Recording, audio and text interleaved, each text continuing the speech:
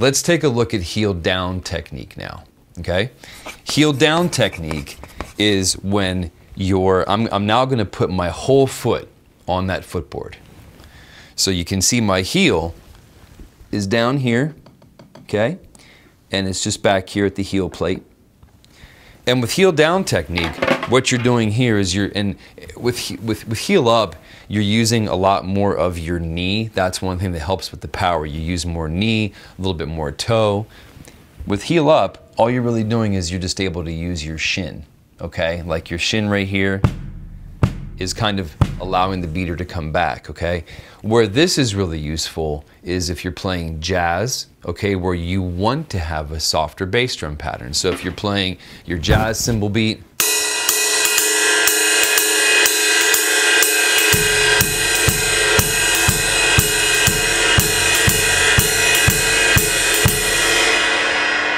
and when you're doing that, it's just like, I think of like little powder puffs, just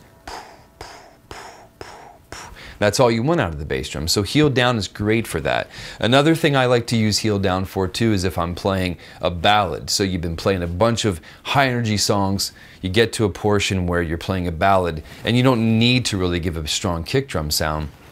You can just simply get by with, you know, if you're playing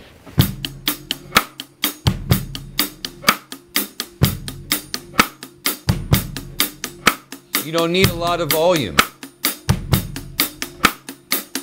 So again, heel down's great for that. It gives your foot a little bit of a break. So those are our two perspectives. We've got heel up and heel down. One more thing I'd like to show you. A lot of times when I work with students and I look at them play from over the shoulder, what I tend to notice is that their leg isn't necessarily aligned with the bass drum and with the bass drum pedal. Let me show you some examples of what can happen if you're not careful. Sometimes I'll see the right knee might be in here, it might be bowing inwards, so perhaps it's coming close to hitting the snare, and then sometimes it even does, and the snare gets a little shimmy, a little shake. You don't want that, okay? Sometimes people tend to take their foot and they might put it on the footboard in sort of like an angle or an awkward way, okay? Matter of personal preference, but I find that if I have my foot aligned with the pedal and the bass drum, it's much, much easier to play, and that way you don't have your leg obstructing your snare drum or anything like that too. So when you're set up, kind of take a look down, make sure your right leg is lined up with that. And where should that be? Well, hopefully with your right shoulder.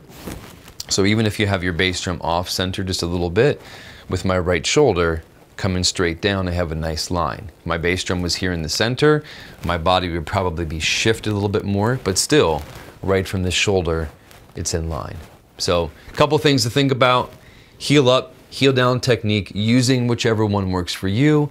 When you're playing, letting that beater come off the bass drum head for a good full sound, and with the alignment of the bass drum with your foot, making sure that's in good placement.